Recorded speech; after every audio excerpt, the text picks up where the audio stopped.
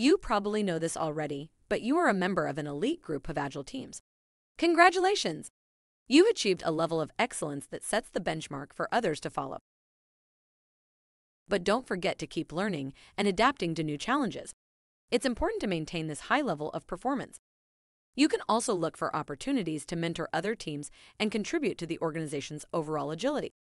It's important to keep the team focused on the bigger picture.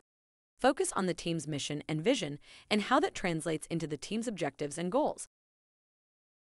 Encourage the team to think outside the box. Encourage creativity and collaboration. Make sure the team is continuously improving.